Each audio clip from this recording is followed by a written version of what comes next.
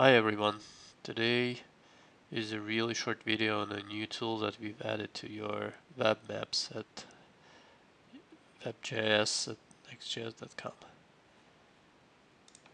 So imagine you have some kind of map that you filled with layers, and currently I'm looking at somebody else's map, and you have few pieces of imagery that overlay each other. And the new tool that we've added is it's a vertical swipe. And as the name indicates, you can turn it on and you can swipe your layers. And if you have several layers, you can turn them all on, and the swipe will work for the current layer. So you can't swipe several layers at the same time at the moment. And you can use it for visual comparison between different dates of imagery, for example.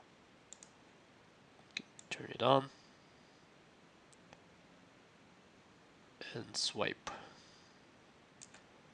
It will work for any layer that you added to your map.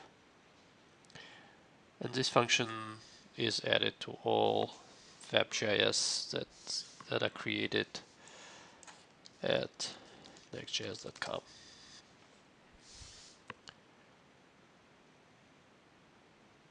Try it and let us know. Thank you.